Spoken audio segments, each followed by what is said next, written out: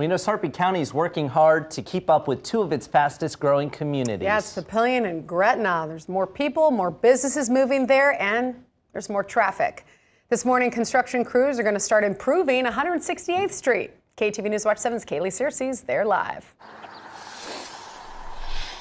Yeah, Melissa and Jack, for the next 90 days, construction crews will work on about a half-a-mile portion of 168th Street, so from Giles Road to Burlington Northern Railroad Bridge. The goal is to increase traffic flow by expanding the street into 3 lanes and adding turning lanes, so that means southbound lanes on 168th Street will close to drivers between Josephine Street and Birch Avenue, pushing traffic to use either 144th or 180th Streets. Now, if you're headed northbound, 168th will have 1 lane open.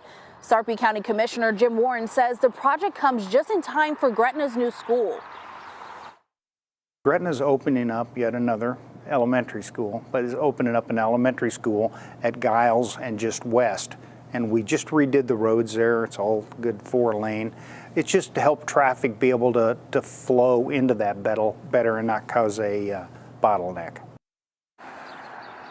Access to all neighborhoods in the area will remain open to drivers. Now, beyond the alert for 168th and Giles to close for about a week during the project, that gives crews the ability to add pedestrian crossings and signals. Reporting live, Kaylee Searcy, KETV News Watch 7. All right, Kaylee, thank you.